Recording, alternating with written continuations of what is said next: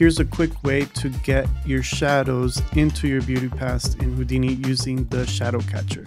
So the first thing you're going to do is bring in the shadow catcher, and in the shadow catcher we are going to put our floor under the primitives.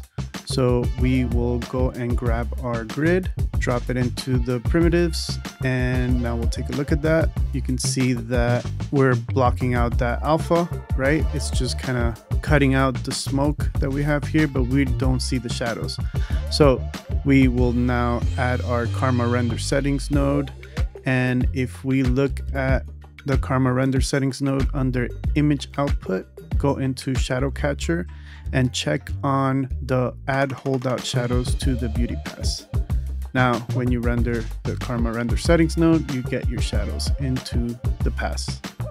For more in-depth Houdini tips and a couple of tools that you could possibly use for your Houdini workflows, head over to my channel and subscribe, and I'll see you guys on the other side.